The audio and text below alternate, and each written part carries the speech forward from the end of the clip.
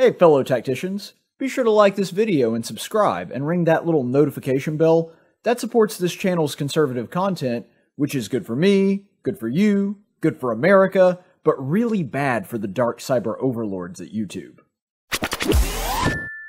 Just taking a minute to introduce John Colquitt, who is with us tonight. He's a veteran preacher. Preaches now at 2 or 3 different places. As a matter of fact, Cold Springs. I know he did preach at Midway, and of course we all know his son Caleb, who's been doing the lessons, and he's going to be, well, filling in is a good word, but he's more than filling in, he's filling up. So he's going to do a terrific job, and we're really glad to have him here. You can deactivate this one now because he's going to be live. Okay, I should be on now. There we go. It is great to be with you, and yeah, I have been introduced as Caleb's dad a good bit tonight, and that's fine. I understand that. Yeah, Caleb started speaking when he was about 5 or 6 years old, I guess, and I'm glad we did those things because a couple of those kids ended up being preachers. So really glad to be here with you, and I know a lot about the congregation, and I know also when Caleb's had some challenges that y'all have been good to him. And that I am most appreciative of, because when he had cancer and was going through all of that, I know how much the congregation did for him, and to that I am eternally grateful to you. And I'm glad to be here with you tonight, and we're going to be in the 2nd chapter of the book of Hebrews, and actually that's the first Bible class that I ever had when I was going to Wetumpka, and I was baptized there. I was as an adult. I didn't grow up in the church, so you'll know a little bit about my background. Now, I live in Wetumpka. I'm from Titus, so I'm a country boy. You know, I asked Caleb ahead of time, I said, son, am I going to need to dress up to go up there? I'm not used to that, and that's fine if you do. I know how that goes. I always wore a suit when I was preaching, not because I liked it or because I even thought it was necessary, but because the little old ladies in that church thought their preacher ought to have a suit on. So that's why I did that. I did it for their benefit as much as anything. So I'm a retired agriculture teacher. I taught at Marbury High School and almost all my career. And now I work for Alabama FFA. I've got 14 counties, and I visit programs, and I help young ag teachers because all of them are younger than I am. I have a unique kind of job. Tomorrow morning I'm teaching a parliamentary procedure team. Just to let you know a little bit of what I do, I'm teaching a parliamentary procedure team. Then I'm going to a land judging contest, and after that, I'm going to a livestock show here in Montgomery. So that's a varied day for me. That's kind of how I roll with things. I do a lot of different things, and I have been preaching for 27 years, and I still preach now. And I taught at Faulkner for 10 years. I taught Bible courses over there, went to school at Southern Christian, and so I really... that's my background in it, and have really enjoyed working in the church and the children growing up in it and everything.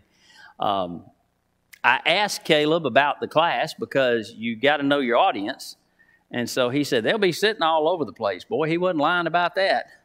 I usually gather all my people together and get them in one spot so I can look at them, and I can see y'all back there. But he did say that that would happen, and I asked him also if y'all would talk. He said, well, it's a big auditorium. I don't know. I'm accustomed to being a teacher. I was a high school classroom teacher for a very long time, and I didn't ask people to talk or interject. I made them do it.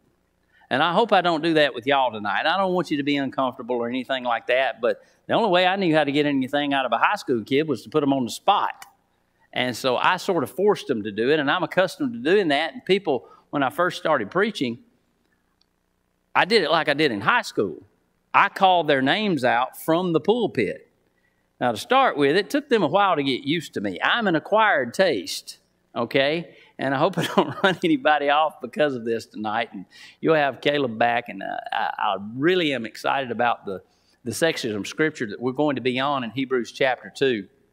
And I also want to mention this, too. We're helping with the Ukraine work that you're doing. I'll be coming back later on this week. They're gathering some of the materials there tonight, and we're going to be coming back with some buckets too. And I got some extra buckets tonight, so that's a good reason too for me to come down here because we're participating in that. And I know Caleb's been going over there for several years now. So we wanted to participate in that and continue to pray for those folks because they're having a rough time, as y'all are well aware. And I know Caleb's been in touch with some of the people that he has worked with over there since all of this has been going on, and continue to pray for them for sure. Caleb and I talked about this, about the book of Hebrews, and he and I got into a philosophical discussion about it. And one of the things that we brought up between the two of us, I've always said Hebrews ought to be before Matthew. He said, Dad, that wouldn't make any sense, and they wouldn't. If you're reading through the entire Gospels, then it wouldn't naturally be first. You wouldn't know who Christ was. But certainly, I think that Caleb's probably said this, and you probably believe this too, that Hebrews is the link between the Old and the New Testament. It is. It puts it together. It meshes those two things together. And I think that all of us can readily see that to the audience to whom he is writing. You know, years ago, if we want to get an overview of what I think the overview of the book of Hebrews is before we get specifically into the chapters, and I did want to ask this too, and somebody can tell me this, what time should I shut up? No, that you don't tell me that. I used to go 96 minutes in the classroom. That's not a good idea. But now, really, what time you can tell me? I know we get a warning bell, a couple of them. Brother McKee already told me about that. And we were talking earlier about his Patrick Henry, what do you call it? Act out. That was give me liberty, give me death. I mean, that was incredible. But we were talking about that. What time do I need to shut down, though? Y'all know? 10 after? Okay. That helps me because I've got a clock up here. If I were preacher here, y'all would have a great big clock right back there so I could see it. It'd be this big. If you didn't have one, you'd buy it. Okay? Because they always made sure I had a clock. I hope I'm not that bad, but we'll try to shut down at the right time. And it won't hurt my feelings if you do that. Look, I was on the clock my whole life, so it will not hurt my feelings. That'll be fine. But as we get into this, you know, to think about the overview of the entire book of Hebrews, I think of it like this. Several years ago, me and my dad went on a trip to Cooperstown, New York. Now, for those of you that are unwashed, that's where the Baseball Hall of Fame is, and I took my daddy there. Well, we were going up to Birmingham, and we were going to fly. My daddy had not flown since he was on an Army plane back in the 50s. So he had not been on one. Well, we missed the plane. And my daddy thought the trip was over. He thought, you know, son, he said, well, I guess we're just going to have to go home. And he's very anxious about time. We got up there early. There just wasn't nowhere to park at that place. And I'm not accustomed to all that mess they got in Birmingham. And so we couldn't find it. And we missed the flight. And I talked to this little girl, and she helped us get our flight. And we flew somewhere else, and we actually made it there faster than we thought we were going to.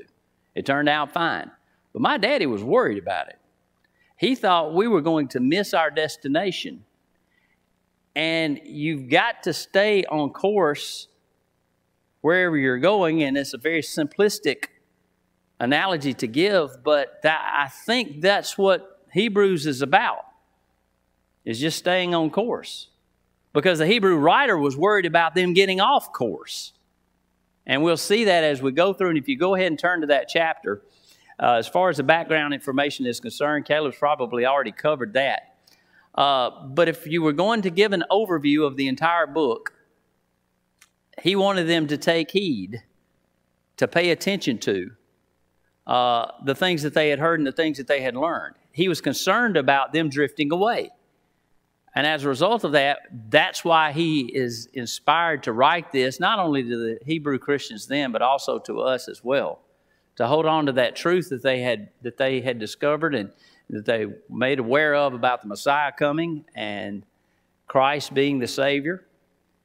We know today, when we think about it, and these people drifting away, today we think about there is a pressure to compromise truth. You can nod at me if you think that's right, if you don't do that. But I think we've got a lot of that going on. And I've been in the church myself since 1987. Been a member of the church, and I've seen a lot of changes in that time. Some of you have been in a lot longer than that. And And I'm not saying you're doing it here. I don't know what you're doing, but I do know as a general population and people that call themselves Christian, I know there's been a great compromise on what truth is and how diligent you are supposed to be in following it. There's a pressure on that. People are trying to, we were just talking about that, are broadening their way to heaven. Make that thing as broad as you can. And you mentioned the passage a minute ago about how narrow it actually is and striving to get into that narrow. And that's what the Hebrew writer was worried about. And of course, we're accused, what?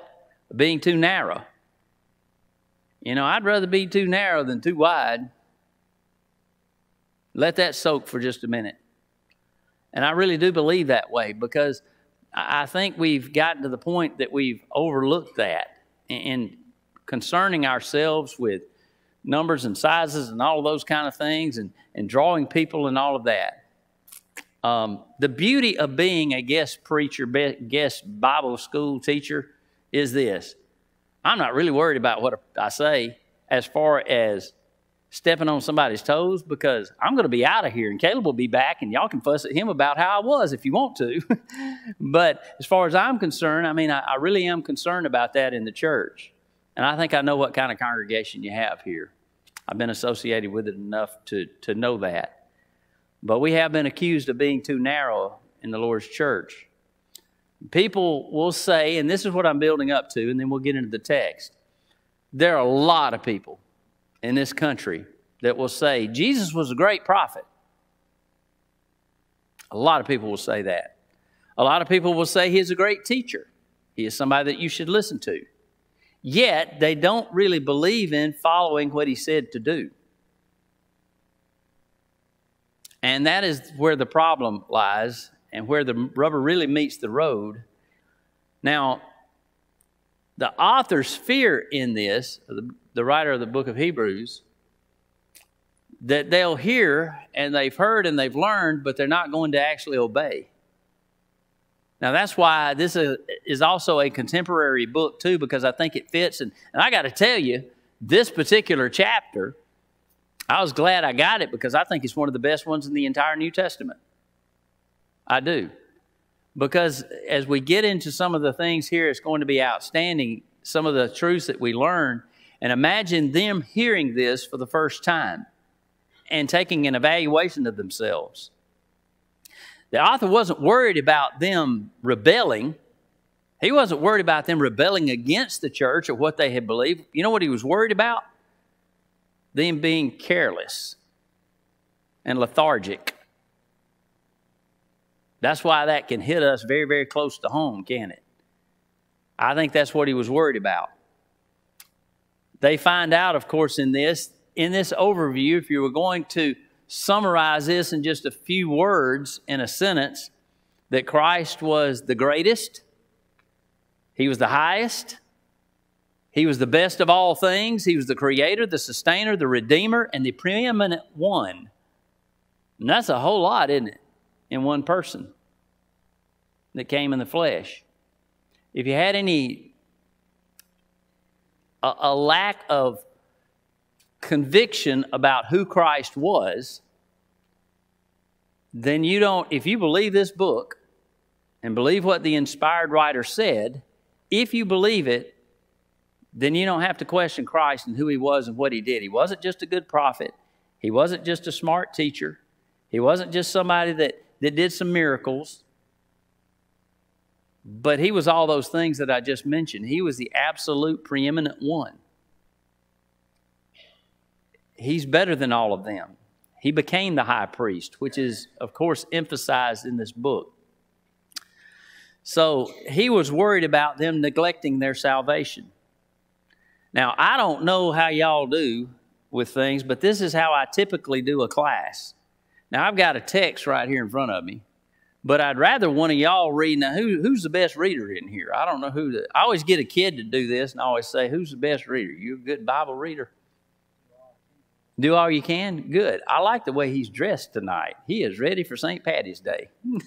And I'm glad of that. And if you would, and I like to have somebody to read if you will. If you don't want to, all you got to do is tell me, no, it's not going to hurt my feelings. I won't get mad, I promise. And I don't think anybody else will in here either. If they do, that's their problem. Because if you don't want to, that's fine. But if I could get you to, in your outside voice, where everybody can sort of hear it, and I'll follow along here with you, and we'll get into this as he is worried about them neglecting their salvation, where we'll begin. And I've got New American Standard here that I use, but I don't know what you're using there. As long as it's a good translation, that's fine, probably whatever it is. But we'll do verse 1 in chapter 2, if you would share it with us. Therefore, we must pay much closer attention to what we've heard, lest we drift away from it. Okay. Pay close attention, or else we drift away. That's the way I envision this, what he's talking about. Pay close attention to those things that you have heard, so that they wouldn't drift away from it. Okay? So they wouldn't fall away from it. Now, we were talking about Calvin just a few minutes ago, Brother Bob. And so many people are drawn to Calvinism, which there is no drifting away in their mind. But this passage, if it wasn't possible to happen, why did he say it? He wouldn't, would he? How can you drift away from something if it's not possible?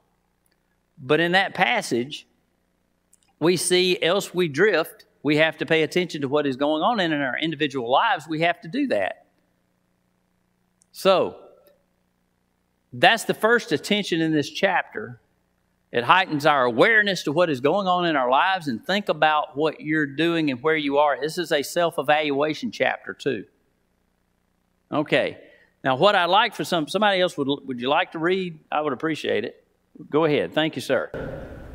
For if the word spoken through angels proved steadfast, and every transgression and disobedience received a just reward, how shall we escape if we neglect so great salvation? Okay. I'm sorry, I didn't mean to cut you off. All right.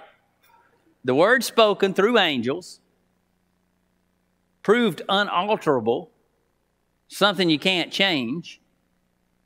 And you know, Paul said that too. We know he wrote in places where he said, no matter who comes and says anything different than what we've said, don't believe it.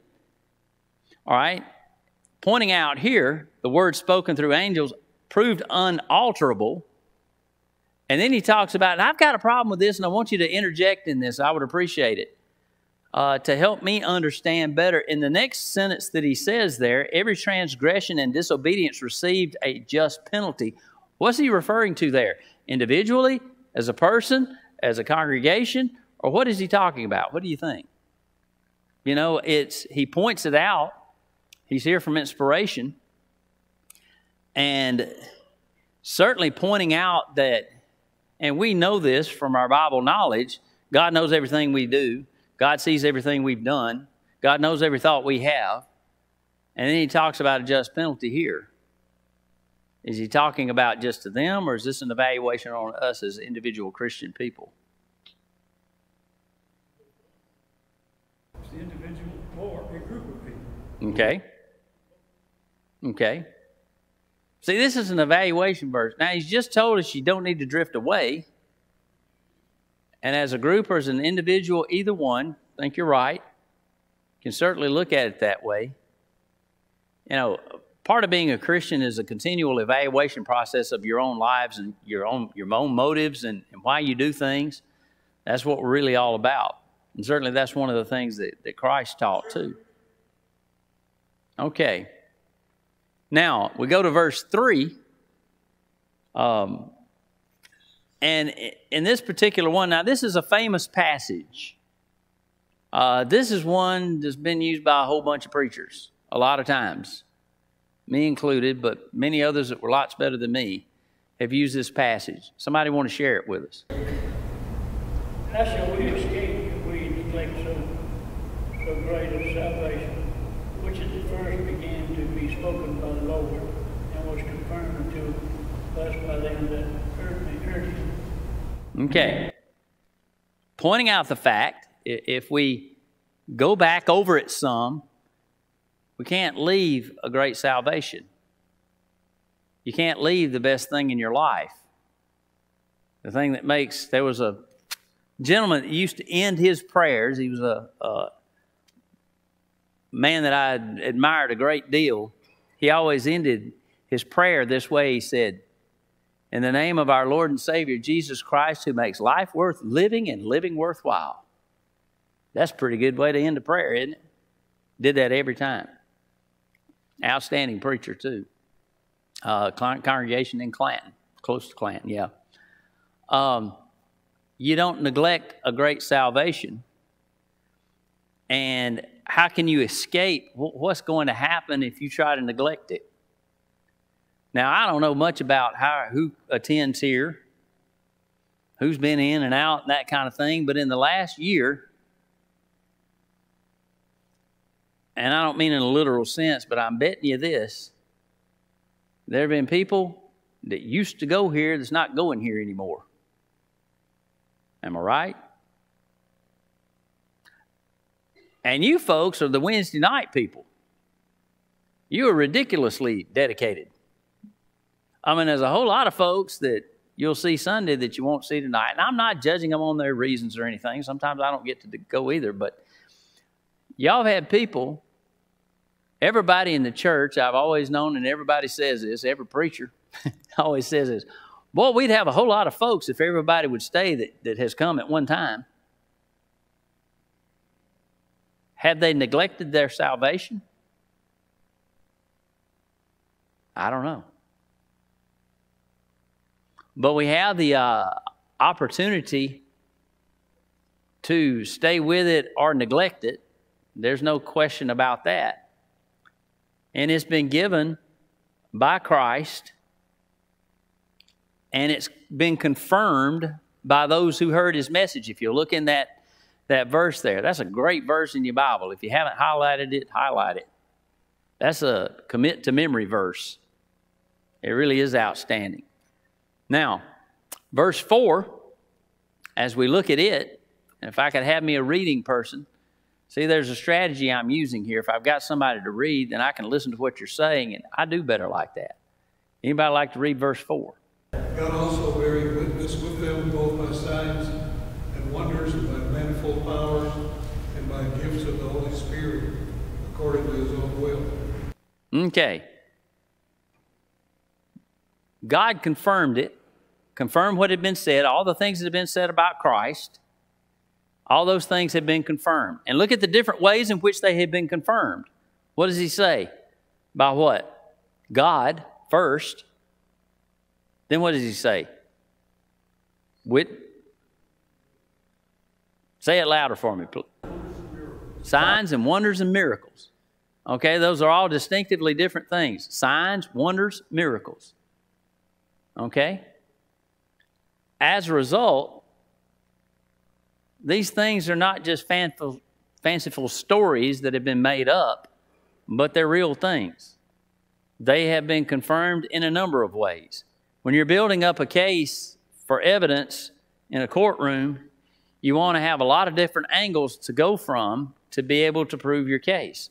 And that's what he's doing here.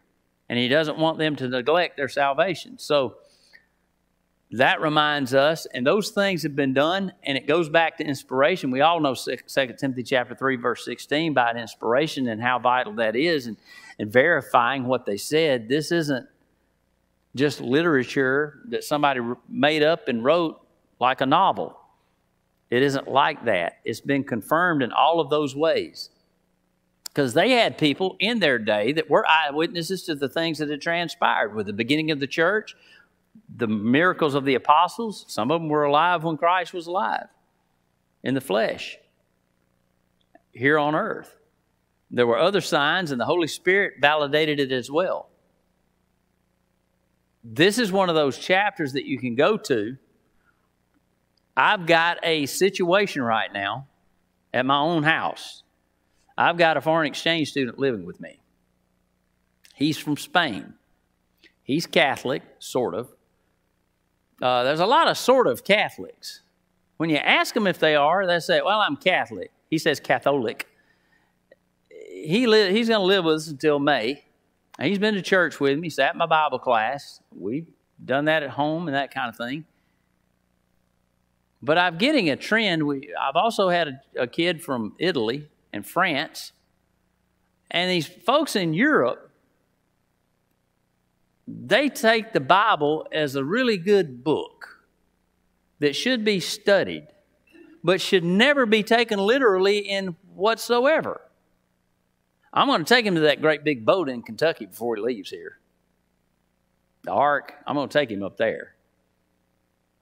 Because, and he's pretty vehement, he's pretty adamant about his belief, and that just, the Noah's Ark does not make any sense. I said, well, how does this whole thing existing make any sense? And of course, he goes back to the Big Bang, and I say, that's the silliest mess I've ever heard of in my life. And I got a science degree, and yes, it's from Auburn, but we learned some stuff, in spite of what some of you might think. We did. You know, I've had some science classes too. And even before I was so convinced the Bible was right, the Big Bang was stupid. I mean, it was. It's just stupid. I used to tell my kids in class that. That's the silliest thing, of nothing coming from budding together and all that. But he really isn't bought in. I said, why don't you just read the Bible yourself? He said, I cannot understand the Bible. I said, yeah, you can. It's not that hard. People have been conditioned to believe they can't really understand it. And they shouldn't believe necessarily what they are reading. That's Europe. But you know what? That's Montgomery County too. More and more by the day. Isn't it? I'm in high schools all the time. I never thought I would see some of the things I see and hear some of the things I'm hearing now. And I've been around kids all my life. It has changed dramatically in the last 6 years since I've been out, directly in the classroom every day. It is absolutely amazing in our public schools, probably in the private schools too. They're not necessarily going to be any better from a moral standpoint. But I hear that. But these things have been confirmed by the Holy Spirit, by the miracles, by the signs, and all of those things. Now, verse 5, if somebody share that with us. For he did not subject to angels the world to come, concerning which we are speaking. Okay. Somebody please tell me, you've been a Bible student longer than me. What do you think he's talking about there? Why does he bring angels into it? Or the world to come? He's better than that. And he draws what we said in the beginning in the introduction, that Jesus is better than the angels, better than anybody that's prophets that have come before. He's better than any high priest we've ever had. And even if it's a messenger from the heavenly throne of God, and that's where he came from anyway. And I think Hebrews gets into that too. Of course, the Gospel of John does, putting Christ into a cosmic perspective, not just beginning with Adam, but beginning before time ever began, before he was always there. Okay, thank you. All right, let's look at verse 6. This is a reference here to the Old Testament. This is the translation I have, but one has testified somewhere saying, and look at this passage. We've heard it before from the Old Testament. He says, what is man that you remember him? And where'd that come from? Some Bible student in here ought to know where that came from. What is man that you remember him, or the Son of Man that you are concerned about him? Anybody know where that came from? Psalms what? Very good. Yeah, we've heard that before. Sometimes I'll go back and pick up something that was already inspired and write it and carry it forward, but it fits, doesn't it? That's an incredible statement. You know, I always told my young people, it's always been funny to me, and maybe you haven't had this experience, but I always have. Why is it in high school I knew everybody above me and in my grade? But the little people under me, I didn't hardly know them at all. That's true, isn't it? I mean, I saw a lot of kids that way. Those little ninth graders acting like they were older than they were because they were 15, I guess, or something. You didn't concern yourself with people that were 1 or 2 or 3 years younger than you when you were in school because they weren't that important. I think there's a genuine, I've had enough experience with it to know that that could be the case. Now, as a result of that you would be with him. Now, God is concerned with us. And that's pointing out in that passage. Each and every individual one of us, the hairs on our head, the whole thing, he is aware of us here right now. And I forget to be concerned about things myself that I should. But it's hard to imagine that the King of the universe is concerned about me. Now he goes on in verse 7, if you will. This is talking about Christ. You have made him for a little while, lower than the angels. You have crowned him with glory and honor and have appointed him over the works of your hands. Now, that also elevates in our mind what Christ was. Because he says there, you made him a little lower than the angels. All he did was take him out of heaven. Isn't that true? He took Christ out of heaven, a little lower than the angels, and then crowned him with glory and honor. When he goes back to heaven, he's elevated back again to the throne of God. And he was appointed over the works of your hands. That elevates Christ in a magnificent way. So verse 7, Christ is glorified. Christ is honored. Think for just a moment, if you will, before we go to verse 8, think just a moment and imagine this, and I'm an imaginary person. I used to play cowboys and Indians and Spider-Man and Superman and all that stuff. Use your imagination here for a minute. Think back as you were a child. Use that imagination. Think about this. Can you imagine, it's hard for us to imagine anyway, but can you imagine what heaven was like when Christ went back? Think of what that was like. He'd gone to earth, he carried out the mission, then he goes back to heaven. Well, he was the most glorified being beside God in heaven. That was the greatest celebration there had ever been. So when we consider that, all things were with him. Look at verse 8. You have put all things in subjection under his feet. For in subjecting all things to him, he left nothing that is not subject to him. But now we do not yet see all things subject to him. Now, what is he talking about there? All right. Everything, where if you think about the greatest religious, those that have the greatest impact in the history of the world, okay? You got Moses, David, you got Muhammad, Confucius, you got all those people. We question those folks, and there are reasons why we question Muhammad and Confucius and Mahatma Gandhi, all of those folks, we question them because of the flaws that they had and because they lacked the supernatural nature of God that Christ had, right? He's saying here that everything is subject to him. Everything that we see is subject to Christ.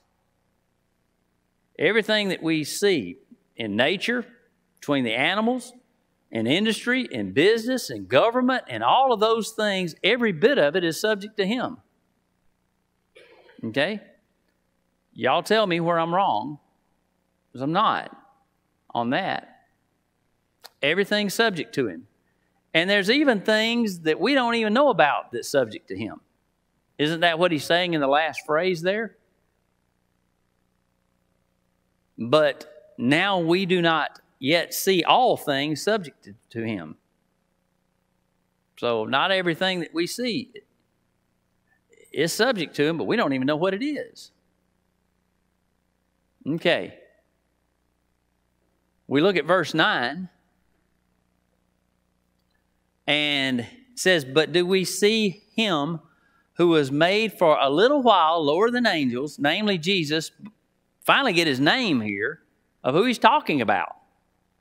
We've gone the first several verses, the first 8 verses, it hasn't mentioned his name yet in this passage, but now we get his name.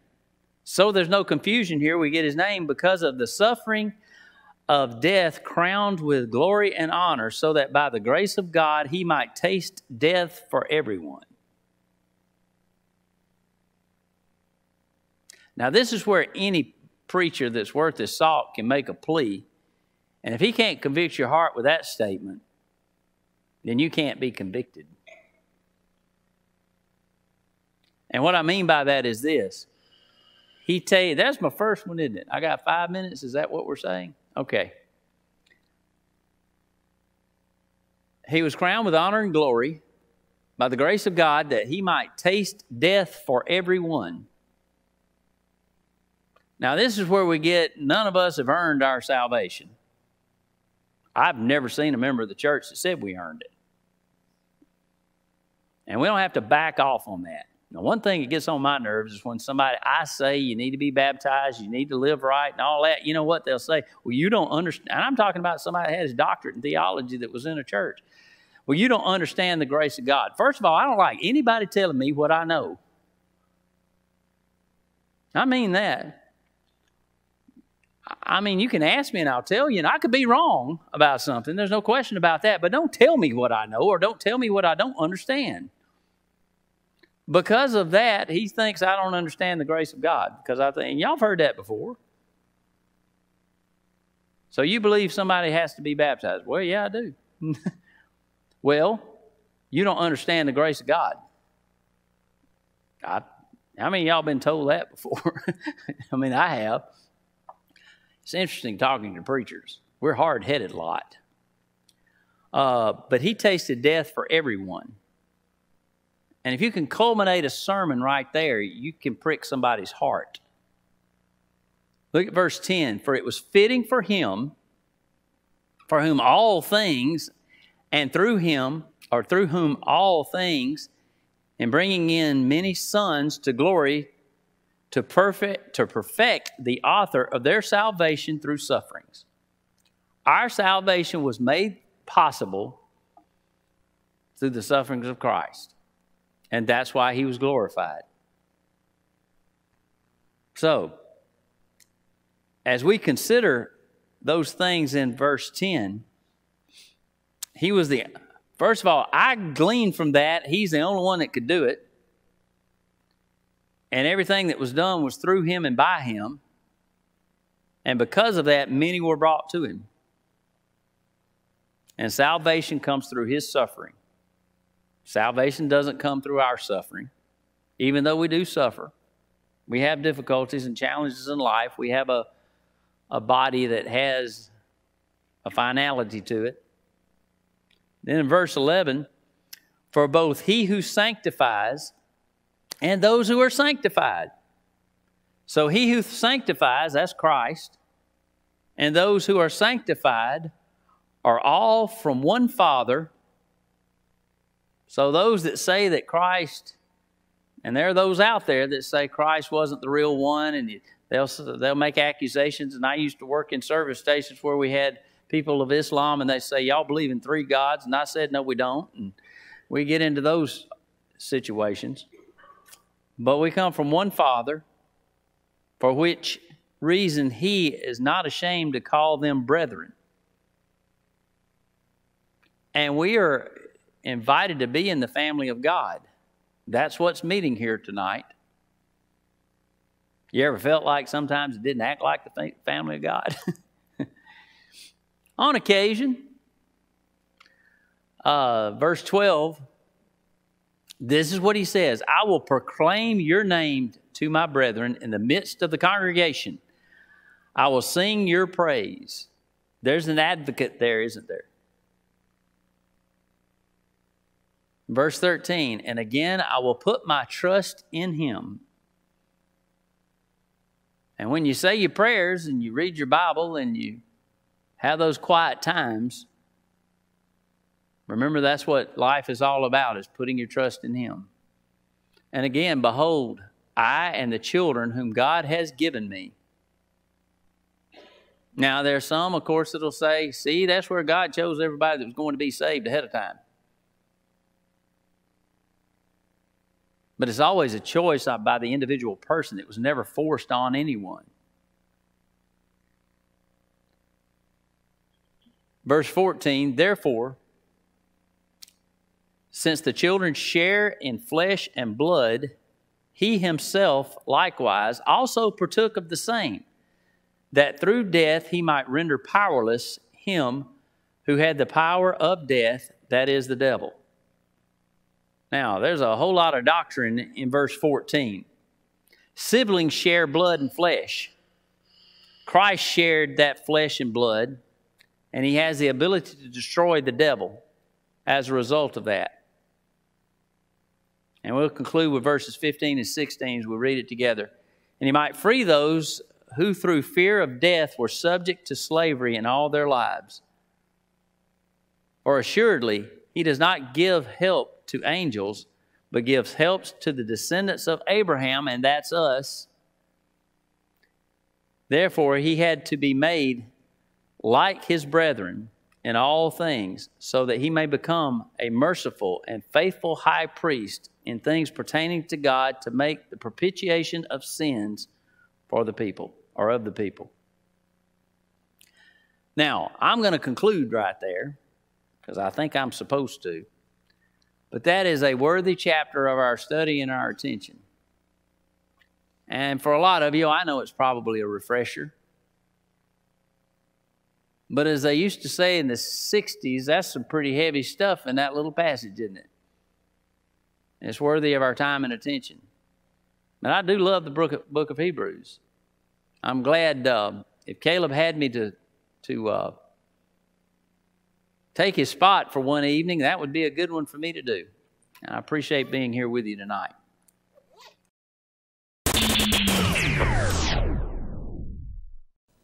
Ever wonder where Superman gets his incredible powers? Some people say it's the yellow sun of Earth, but I think it's because he subscribes to this channel and likes my videos. Now, I'm not saying that if you subscribe to my channel, you'll necessarily wake up tomorrow as a super strong, nearly invincible alien, but it definitely doesn't hurt your chances.